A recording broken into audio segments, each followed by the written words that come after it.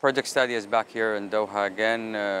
We have lots of activities that we'll be holding here.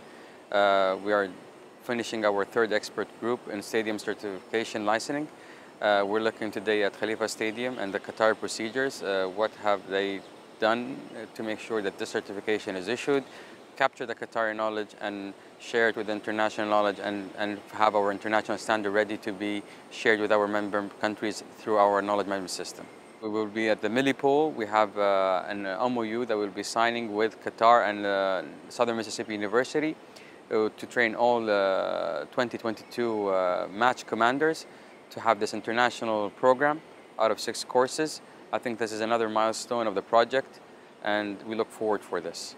Project Stadia was established to deliver a long-lasting legacy to capture all knowledge around hosting a major event from a safety and security aspect, and to leave it after 2022 for other member countries at Interpol to learn from and be ready to host major events. As you're aware, the world is changing, the threats are evolving, we need to be up to date, and that's what Project Stadia is always focusing on, leading the international and safety and security aspects.